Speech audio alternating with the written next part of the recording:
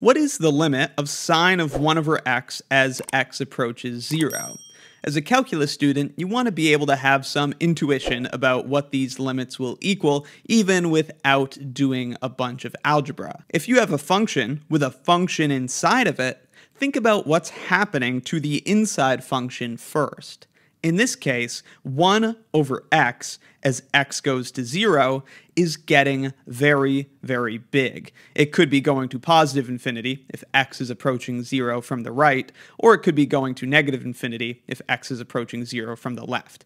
Either way, the inside is getting extreme in the positive direction or in the negative direction, which means sine of this inside function, which is just becoming more and more extreme, is going to be oscillating very rapidly. The limit does not exist. So we can reach this conclusion that the limit doesn't exist just by thinking about it. But let's also consult a graph. This is what the function looks like. This is sine of 1 over x. We're thinking about what happens as x approaches 0. You can clearly see that around the origin, it just looks like a solid block in Desmos. That's because it's oscillating quicker and quicker as we get closer and closer to 0.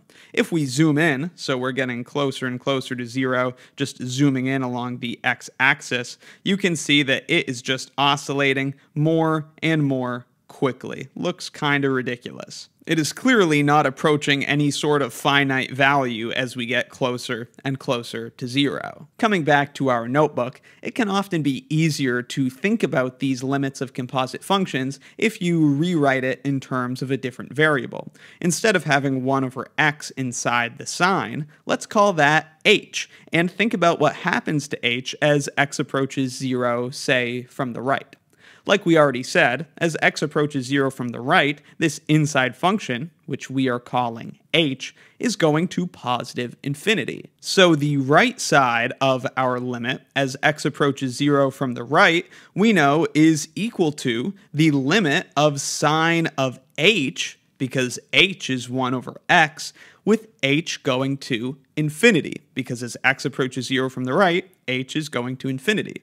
Now at a glance, this limit very clearly doesn't exist. Sine of h as h goes to infinity, well clearly that's just going to oscillate. One other slightly more sophisticated way to think about this limit not existing is to consider this.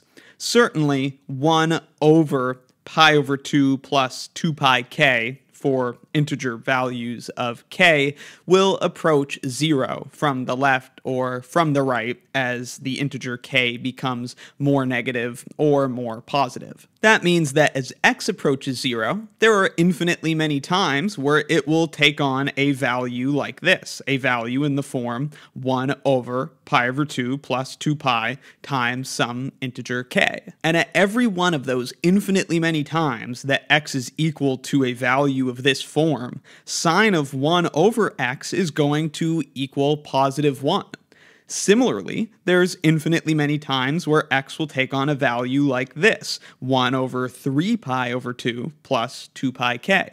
Every time it does, sine of 1 over x is going to be equal to negative 1.